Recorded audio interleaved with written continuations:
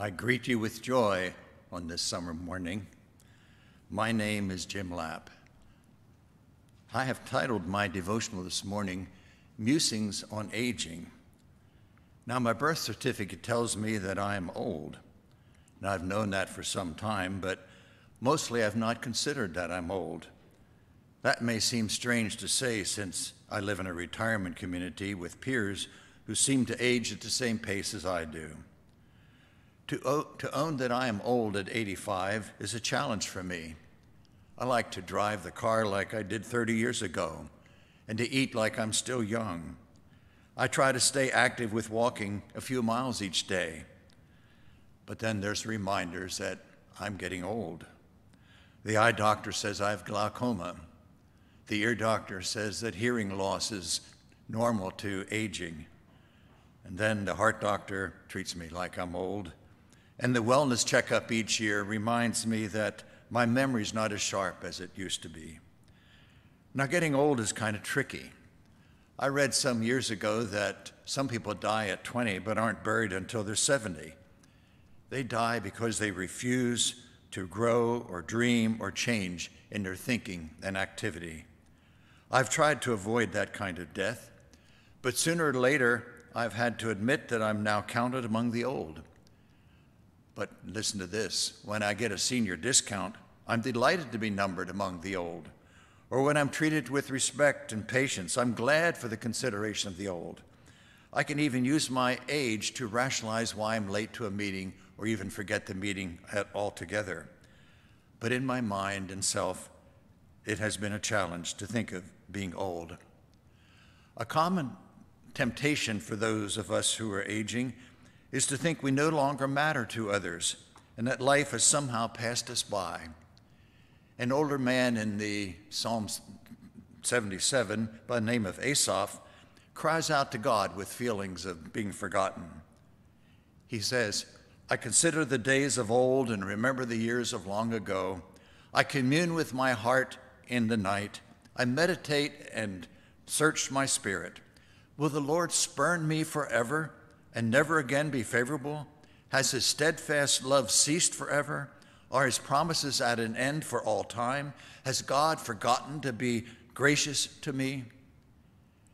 Yes, it's not uncommon to have thoughts like Asaph and convince ourselves that we're forgotten, put on the side of life to watch the actions of others, to gaze longingly at those people who now carry responsibilities we once carried in life, to feel like we're forgotten, even by God. Then Asaph seems to get a hold of himself, and he seizes on one good antidote to this kind of depressive thinking. He says, I will call to mind the deeds of the Lord. I will remember that is God's wonders of old. So when I'm tempted to the feelings of that life is somehow passing by me, I need to remember the opportunities that came to me beyond my expectations in my former pastoring or church leadership. I wonder where your mind goes when you think of the blessings in your life, which came perhaps unexpectedly and for which you felt unprepared. Or remember all the miles on the highway and the safety we enjoy, or the flights we have without mishap. When and how has God protected and cared for you over these years? Even I feel that protection. Sometimes I need to self-correct when I succumb to discouragement in my old age and fail to recall all the goodness of God's mercy and grace and the many gifts I've received beyond what I ever deserved. What comes to mind for you when you're tempted to feel forgotten by God and others? Now, there's another description in the Bible that's good for us in our old age to recall. Hear these words from Paul in 2 Timothy chapter 4, verses 6 to 8.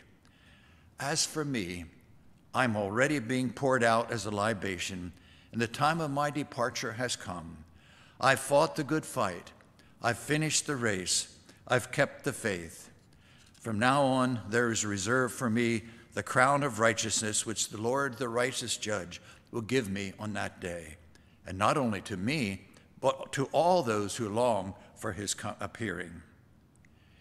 Is it possible that instead of depression, we can hold gratitude for the life we've lived and anticipate receiving the blessing of God on our lives. Somehow, as Paul sensed he was near death, he had satisfaction about the life he lived. He was not perfect, but he faces death without dwelling on the violence he committed against the Christians, the followers of Jesus. Rather, he reflects the hope that the same Christ that met him on the Damascus road would now greet him lovingly in eternity. I expect Paul had some satisfaction in knowing that under his leadership, the church had broadened from a mono-Jewish culture to include Gentiles, of whom most of us are a part. As I reflect on my own life, I can give thanks for divine guidance that surprised me along the way. I followed a path that I never envisioned living and experienced fulfillment I did not imagine. Can some of you also see divine guidance for a life that you had not anticipated in your youth? Getting old can be a season of deep gratitude and joy, and seeing how God has used us with all of our shortcomings. And with Paul, we can anticipate the next great transition into God's presence. Some time ago, a spiritual director reminded me that aging is not something to resist, but to accept as a part of the cycle of life. At times, I found myself fighting getting old. No matter what the birth certificate said, I did not want to acknowledge this reality. It was like I told myself, if I just ignore getting old, it will go away and I can just go on living. I feared letting go of life as I've known it and lacked faith to entrust myself to God's care and keeping. Now, as I muse about aging, I think of the legacy I wish to leave my children and grandchildren.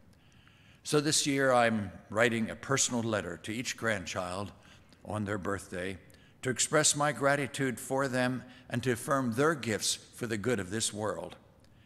With my ministry years now limited, I wish to support new and younger leaders with my prayers and encouragement. I also wish to keep stretching my mind and my heart by exploring the serious questions of faith and life that still tantalize my brain. I want to enjoy the beauty of this world in ways that I might have missed when I was so active that beauty was made secondary. On a clear night, I want to continue to go out into the darkness and to look into the heavens and remember words like those from Psalm 8. O Lord, our sovereign, how majestic is your name in all the earth. Or the words from Psalm 121, I lift my eyes to the hills. From where does my help come? My help comes from the Lord who made heaven and earth. Or perhaps these precious words from Paul in Romans 8. Who shall separate us from the love of God?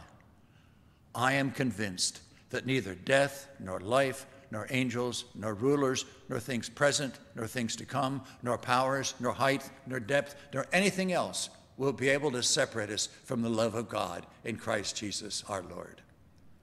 May we all live into, with confident hope, that glorious love that God has for us now and for eternity. Please pray with me. Our ageless, sovereign God, attend us with mercy and grace and hope as we live into our aging in this life. Let there be gratitude, joy, and peace for us in this stage of living. Amen.